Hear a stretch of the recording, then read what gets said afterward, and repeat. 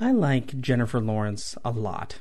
She's got a fantastic comedic mind, huge acting talent, and we are only at the tip of her career. But I feel guilty about it. Do I think I'm attracted to Jennifer Lawrence? I must be, I guess, but how does that gel with my relationship and how faithful I want to be to my girlfriend and future wife? It took me a long time to codify what was truly going on inside my brain. You see, as a young kid, my first best friend was a girl. When I started going through puberty, I was confused in my feelings for this person whom I had been friends with for over a decade. I thought our closeness had to translate to sexual closeness as well. My best friend, she knew better. Sexual attraction was never a part of the formula.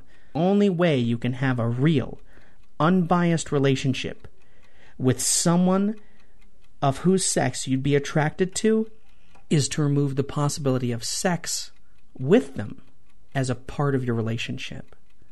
When sex is taken off the table, a whole bunch of bullshit like corruption, sexual harassment, gender discrimination all fly off the table. They are no longer possible. In general, you cannot have an honest, professional, productive relationship with a coworker or friend unless sex is off the table. So because of this, I can honestly say that I have never felt turned on by Jennifer Lawrence. I have someone in my life, the only person in my life that turns me on. I think plausibly about sex with just one person. It frees you.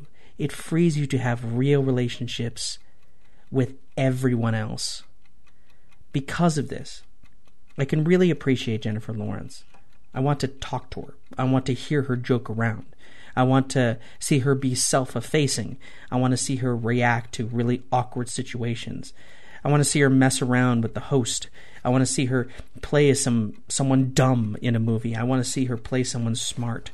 I want to see how perfectly she encapsulates a character change in one single face at the end of the movie.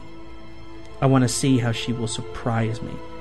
Jennifer Lawrence is our generation's Katharine Hepburn, and we are very lucky to have her.